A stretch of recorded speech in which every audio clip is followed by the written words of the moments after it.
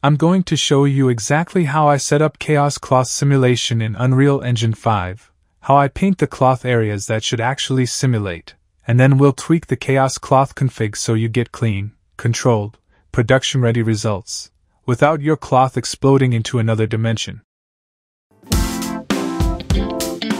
Select your mesh cloth Create Clothing Asset from section.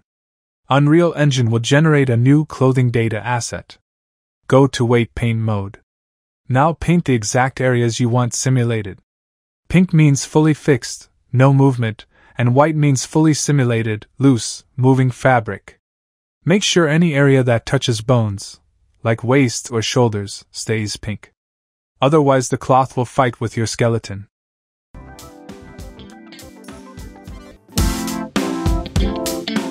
Now we go into the Chaos Cloth config. I'll explain each setting the way you'll actually understand it as a developer.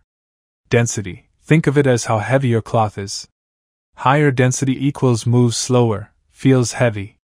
Lower density means moves light and floaty. Since I am going for leather, the density should be higher.